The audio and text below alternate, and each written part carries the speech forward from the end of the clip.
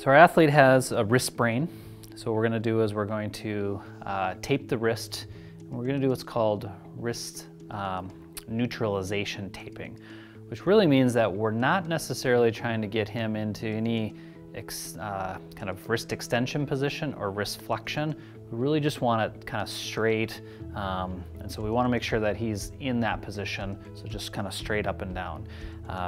Doesn't necessarily matter if his fingers are spread out. We want kind of the palm to be open. We want the thumb to be abducted just a little bit.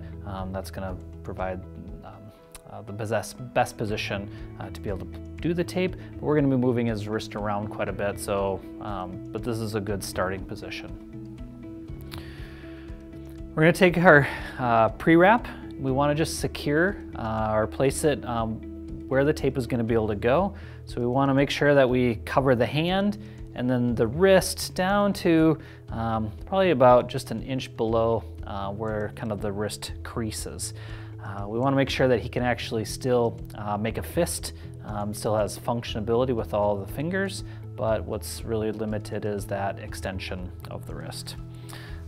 So kind of a nice way to be able to do this is to just take the pre-wrap and push it right over the thumb. That gives us a nice anchor to be able to go around. We take our pre-wrap and we bring it down around the wrist, a couple different times, and that gives us a nice secure, again, amount of protection from that tape, making sure that it doesn't really, kind of bother his wrist. Here again with all of our ankle taping, we're going to use 1.5 inch linen tape. This particular tape job also has anchors. So we're going to place, just like we did with the ankle, we're going to place 2 anchors down at the wrist, and then we're going to do 1 anchor down at the hand. So I'm going to take 1 piece of tape, secure it around the wrist, right about here, and another piece right at about where the wrist does tend to bend, because this is actually provides a little bit of security just right into here, because it kind of bunches up and helps hold into place. Okay, we don't want to do that too terribly tight because we don't necessarily want to cut off any circulation. Now we're going to place an anchor around the hand. This becomes a little bit problematic depending on the size of the hand. If they're really, really small, you actually might need to cut the kind of the anchor down a little bit. It's fairly easy to do, and we'll do that with him, is we'll just tear a little bit of kind of what we call a half strip. And we're gonna give ourselves a little bit of extra tape there, rip that off, and then this is going to go down and secure around the hand. What we don't want to do is we don't want to put our tape directly over his knuckles. If we do, then when he goes to make a fist, that's not going to allow that to be able to happen. So we can actually test that now. Just make sure that he can make a fist and it feels comfortable and okay, and it looks good. Fortunately, when we do that with that piece, the other half really becomes kind of not useful anymore. So you'll just have to kind of secure that off in place. So what we're going to do is we're going to turn him and turn palm side up. So that way what we can do is we can create some what are called X strips, creating a little bit of a fan type of pattern.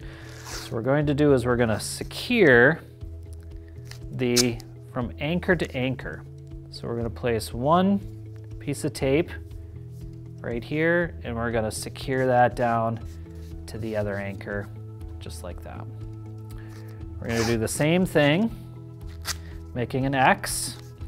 So we're going to secure right down kind of by the pinky, and we're going to pull that up to the anchor. We're going to do 1 more, but this time we're going to go right in the middle.